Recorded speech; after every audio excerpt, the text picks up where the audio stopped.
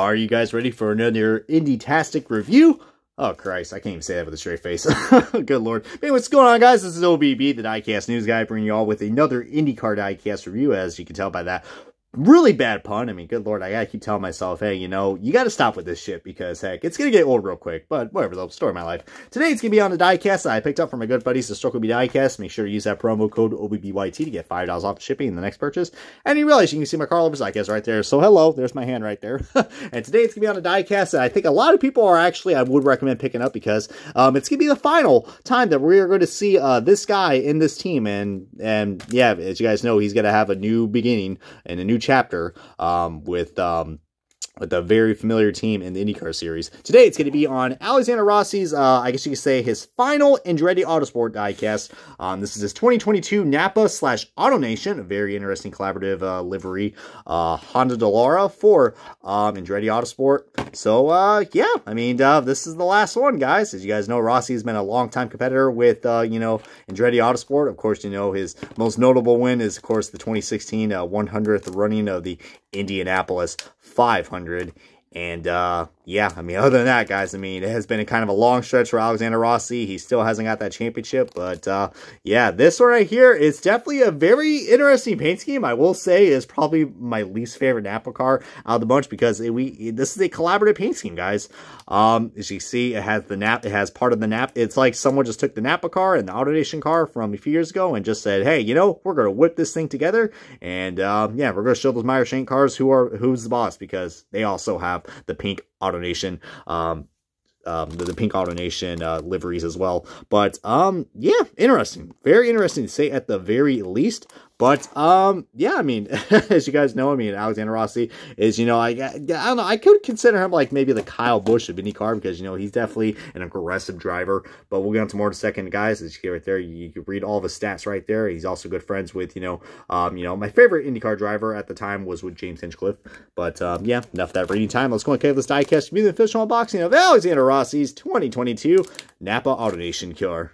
And already, guys, we got this diecast out of its box, and my God, guys, I will say that this livery is starting to grow on to me. I mean, like I said in the introduction, guys, I was not really a big fan of this. I mean, I think the first time I saw this livery was when David Land kind of leaked the paint schemes on R Factor, or I'm sorry, I said paint schemes. You know, all the IndyCar experts got after me, be like, it's a livery. How dare you say paint schemes? You know what I mean, all right? It's hard being a NASCAR fan and an IndyCar fan as well because you know you're going to mix things up. Oh Lord, thank God this was F1. I know all the F1 fans would be all over my ass, be like, you just said paint scheme? Oh my God, you're such a NASCAR fan. Well, thank you, I am. But getting back to the diecast, guys, I will say probably the biggest thing, I mean, okay, the Napa Blue does work on this.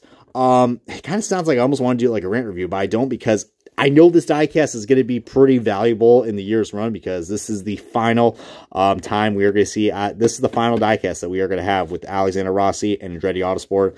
And, you know, they've had a lot of, you know, let's just say, you know, the history with them has been interesting. You know, all I can say is that Alexander Rossi, man, he is definitely a driver that I would say I had respect for him. He is a little more aggressive. I'm not really the biggest fan of aggressive drivers, but we need someone like Alexander Rossi in the sport. And with him going to, you know, Arrow McLaren SP next year, which you guys know I'm a big fan of Arrow McLaren SP with Pat O'Ward and Felix Rosenquist, he will be taking over the 7 car, which is going to be interesting.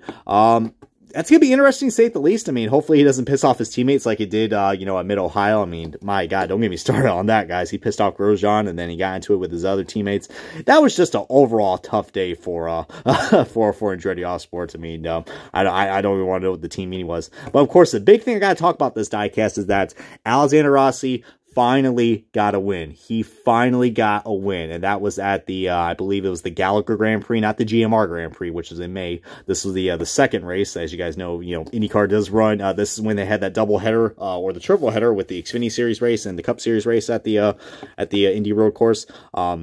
You know, I don't really got to say too much about those races. I mean, I kind of do miss the Brickyard, to be honest with you guys. I mean, I know that sounds kind of weird, but especially how the Gen 7 car is now, I kind of would like to see a Brickyard again. But, you know, this race was a lot more quieter than, you know, what we had at the at the GMR Grand Prix, which was just a rain fest. And what was it? Colton Herta was able to win that race. Speaking of the devil, guys, I still got Colton Herta's car to review. So if you guys want me to review that, I mean, feel free to comment below. I mean, I know that paint scheme, or I'm sorry, livery is pretty much exactly the same. But my God, my whole, I got to remind myself, I got to, like, I don't know, clean up my freaking, you know, my white stand, because it looks like, I don't know, it looks like it just came from Indianapolis. I mean, good Lord, it's just completely raced up. Speaking of that, guys, look at that. I mean, this windshield is completely just, it looks like this is probably a race version, guys. Look at all those specs that are on that on that aero screen. Holy mother of Christ, Greenlight. My God, and it seems to smear too. My Lord, I guess someone got a little two-sided, but, as you guys can tell, one thing I like about these Greenlight IndyCar diecast is for $10/$11, you can get this diecast, and you see it's a metal chassis with rubber tires.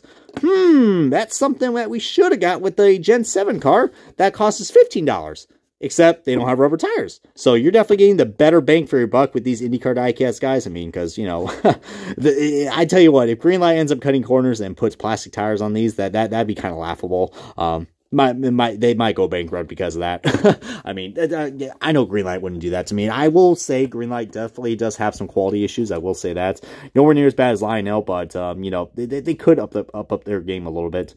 But I think there was one more thing I was about to say for this. But yeah, Alexander Rossi, guys, was able to finally, after what, it was like, almost 3 years. And I think it was like he broke like a 45 or a 49.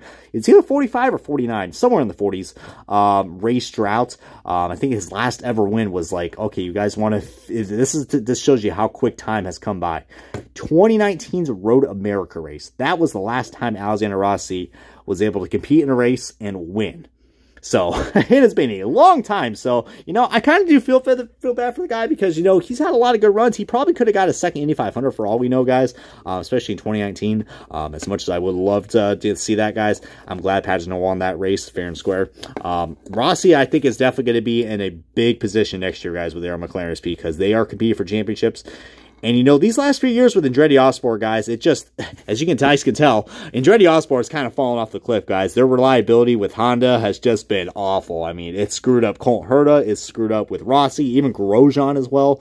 I mean, I'm hoping these guys at Andretti Autosport get their shit together, especially now with Kyle Kirkwood's going to be taking over this ride next year. But getting on to the sponsors right here, we do get, you know, the nice pink AutoNation. Okay, the only thing I got to criticize about this livery, as I was going to say something about it, but I got cut off. I think the only thing okay, the Napa blue does work, but the yellow, I think, is what throws everything off. If that yellow, okay, if they would have just, I don't know. I know the Napa logo is supposed to look like that, but if they were just to change that Napa logo, like, I don't know, white, and then invert the colors, or do something like that, I think it would look a lot better, because the yellow is just not really, it's not bringing the scheme together. It's like this car is having like a midlife identity crisis. It doesn't know what it wants to be. I think they only did this just because, I guess, for cost reasons, probably. Since they didn't want, I guess they didn't want to spend the extra dough to, you know, sponsor, you know, a whole nother car. Because you guys know, I mean, these two have been sponsors with Rossi for quite a while now, especially Napa.